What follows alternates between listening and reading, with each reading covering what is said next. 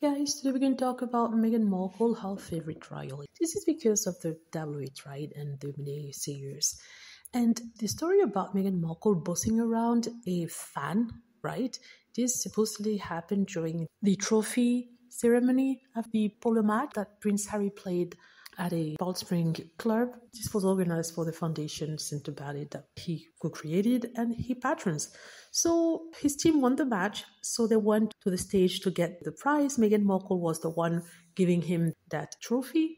It was time to pose with people on that stage. Meghan Markle was there with Prince Harry's team. She was in the middle. And after that, she posed with another person, including one woman. And that particular woman is none other than Sophie Chandoka. She's a doctor and she's also the chairman of Center Ballet. The tabloids have tried to create drama over that, insinuating that Meghan Markle was bossing that woman, trying to get her to move away from Prince Harry, that Meghan Markle was controlling and jealous, something like that. But it couldn't be any further from the truth, because Sophie came on stage to take a picture, but she was standing next to Prince Harry but blocking another team player. And there was a space between Meghan Markle and another lady who was there. So Meghan Markle invited Sophie Chandoka to come and stand next to her because there was a gap there, a space there where she could definitely fit in. And also it would allow the other team member to be within the frame of the photo, which is what she did.